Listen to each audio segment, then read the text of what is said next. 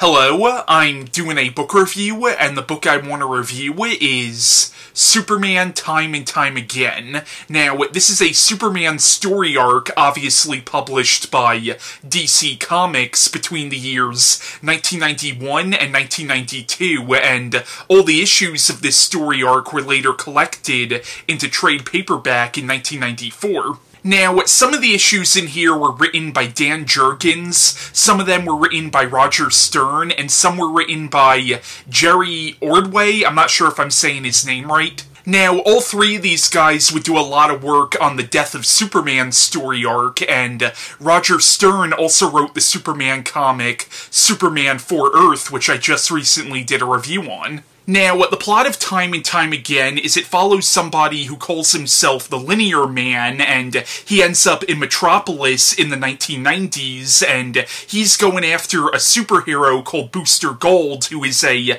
time-traveling superhero from the future. Now, the reason he's going after him is because he thinks that Booster Gold's presence in the 1990s is going to screw up the timeline. And during the Linear Man's battle with Gold, Superman intervenes, and then Superman is accidentally blasted through time. And basically throughout the story, Superman is being blasted to all these different time periods. Like, at first he gets blasted all the way into the 30th century, then he gets blasted all the way to the 1940s, then he gets blasted into the far future again, then he gets blasted all the way back to the time of the dinosaurs. At a certain point he ends up in medieval times. But I thought Superman Time and Time Again was a very entertaining comic, and I definitely recommend it if you're a Superman fan, or if you're a fan of time travel stories. And this does play around with some interesting time travel tropes. Like, there are definitely some paradoxes in here, like, Superman does do things in each of the timelines that he enters that should drastically alter the timeline,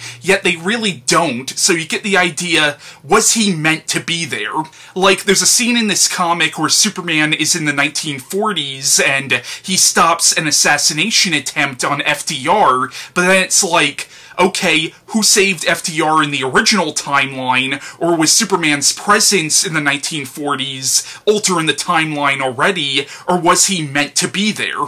And then Superman meets the Spectre, who sends him to Nazi-occupied Poland, and he foils a Nazi plot to build an atomic bomb, but it's like, who foiled that plot in the original timeline, or once again, was he actually meant to be there? Spectre even says, it's your destiny to stop this. I also enjoyed the issue in here where Superman is transported to medieval times, and you see all these demons trying to get into King Arthur's castle, and it reminded me a lot of Army of Darkness. And Superman does briefly get possessed by demons at one point. I won't give away too much about what happens there, but you do see Etrigan the Demon in this particular issue. And then in the last two issues collected in here, you finally find out what the Linear Men are all about. But again, if you are a Superman fan, I would recommend giving this comic a read. But that was my review on Superman Time and Time Again, and bye.